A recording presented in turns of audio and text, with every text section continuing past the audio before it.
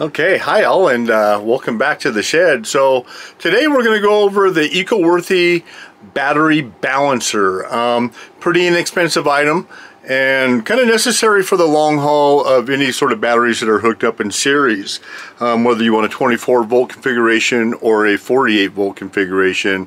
Now I've got a 24 volt configuration, and I actually have like a two parallel 2 series configuration with 4 different batteries. Okay, so basically I have 4 batteries that are split into 2 different packs. So in each individual pack I've got 2 batteries that are hooked in parallel, that increases my amp hours. Okay, and then I've got those 2 packs connected together in series, which increases my voltage, so I can get the 24 volt configuration as opposed to the 12 volt configuration. Now, okay, so as you can see down here, I basically have these 2 batteries here. You can see I've got the positive hooked to the positive, and back there I've got the negative hooked to the negative, right? And then I've got the same configuration going on over here. Here's my positive to positive jumper. Back there I've got my negative to negative jumper. And then in the middle, right here, I've got my positive to negative jumper from each set of battery packs. And then at the end of both of them I've got my negative terminal coming over here, and it runs to the negative bus bar after the shunt. And then I've got my positive cable over here, and it runs all the way over to the positive bus bar. And of course they both feed into my controller. Now this controller here is the exact same thing, well, close anyways, very close. They're both SRNE rebrands as the EcoWorthy 24 volt 3000 watt inverter. This one's just a midnight solar, and it is again 24 volt 3000 watts. Okay, this one here, there was a special panel that I was able to procure that they don't make anymore, so that way I've got all of the applicable breakers and whatnot in it. That's in one of my other videos on how all that goes, and there's more to come on that actually. Today what we're going to go on and cover is how to connect up the battery balancer in this 2 parallel 2 series configuration. It's really pretty straightforward. Let's go ahead and take a look at the battery balancer itself and get this show rolling. Okay, so you can see the EcoWorthy battery balancer is actually fairly small. This is a 24 volt, kind of a single setup. It's typically made for 2 batteries. I've got a 4 battery bank, and I've got it split up into a 2 parallel 2 series configuration, so I can get away with this. You can see where these wires are a little short for what I got going on, so the red one and the black one I did add on to those. I didn't need to with the white one, and actually everything came out looking pretty well. You can see my configuration and how those wires just won't work out, but you know, over here at Casa del Spillane, we make everything work out no matter what.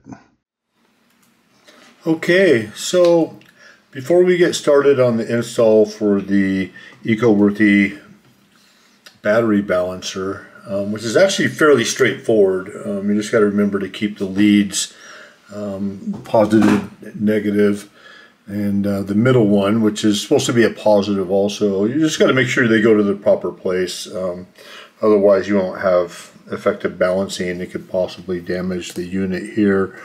So what I want to go over first is my battery wiring and how I achieved it without having to get 2 different battery balancers, because there's a couple different ways to connect your 4 batteries in order to get a 24 volt configuration. And basically I used a parallel to series type configuration. I believe it would be called a 2 parallel 2 series configuration. The other way you do it is basically it'd be a 2 series to 2 parallel configuration, where you'd have 2 separate battery packs to make 1 battery pack similar to this, except these would be connected in series and these 2 would be connected in series in order to achieve a 24 volt status.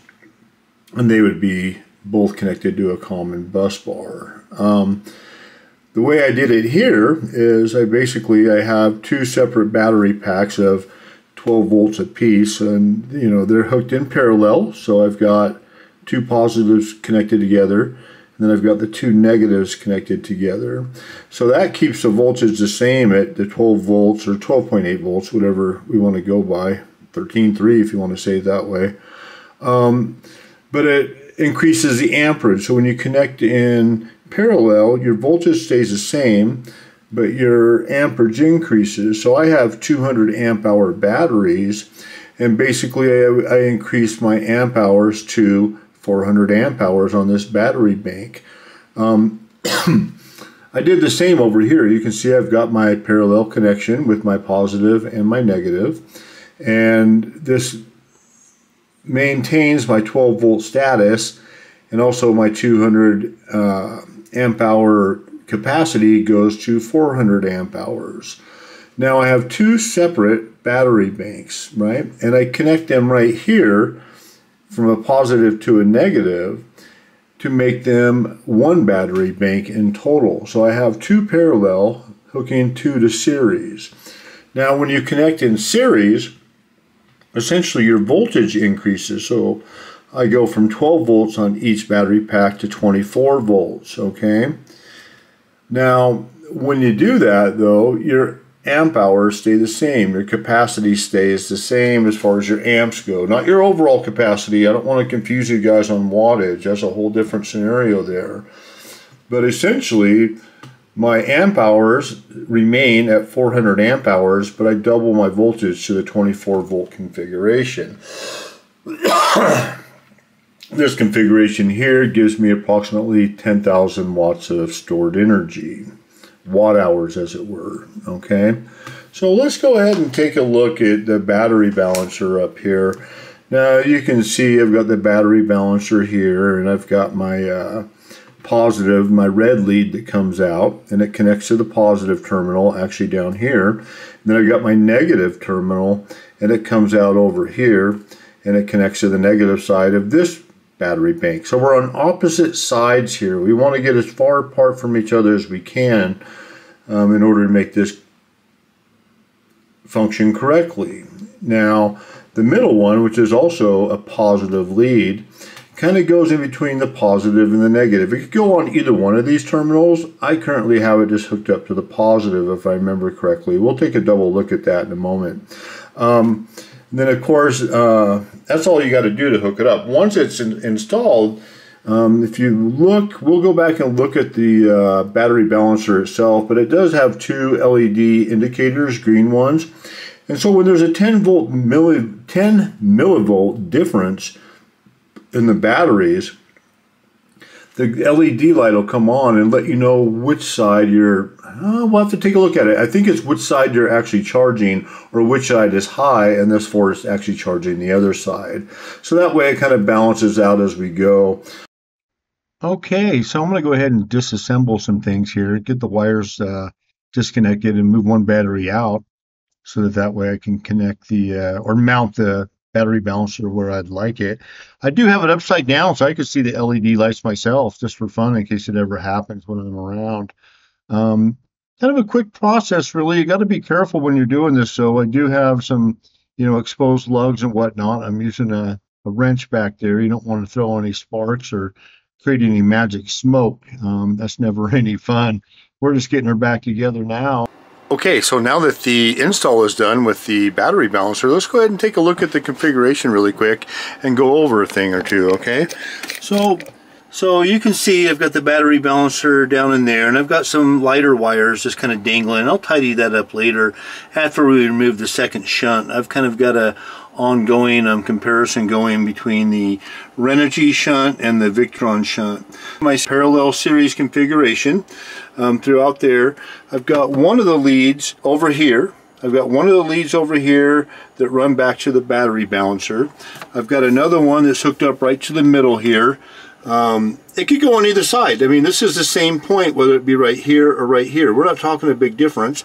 And then I've got the black negative lead over here on the negative side. You can kind of see it over there where the red grommet is, or lug. So down here, this is where my battery balancer is, and you can see that I've got a green LED on this side, I've got a green LED on that side, and whenever it starts flashing, that tells me what side is lowest, okay? To clarify that from the earlier part of this video. Now, let's go ahead and take a look, and what I'm going to do is over here, you can see on the positive red lead coming from the battery balancer, I've got like a little connector here. I'm going to disconnect it, and you'll see the LED on the left light up and start flashing, meaning we're into the low voltage situation, okay? So let's go ahead and do that now. We'll just unhook it, and you see that's where it goes. Now, I didn't do that for the negative side. I'll show you it also, but it is throwing voltage over to this side now, or however it works, whether it kind of grounds out another side, I don't know.